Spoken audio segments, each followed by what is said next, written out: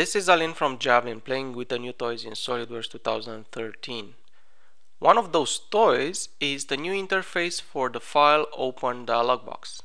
What I have open at this time is SolidWorks 2012, and as you probably know, you can filter by the type of file that you want to open. So for example, if I'm looking for assemblies, I can ask SolidWorks to show me a list of only the assemblies from this folder. The problem is I'm looking for the top assembly and I don't really know which one it is. I might be able to find it out just by looking at the preview, but this is gonna take a long time.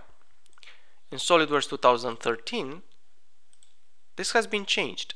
Now you have the options to do quick filters. You can filter only for parts, or you can filter for both parts and assemblies, or drawings. But what is really helpful is the ability to filter only for top assemblies. So as you can see, in no time at all, I found the assembly I was looking for.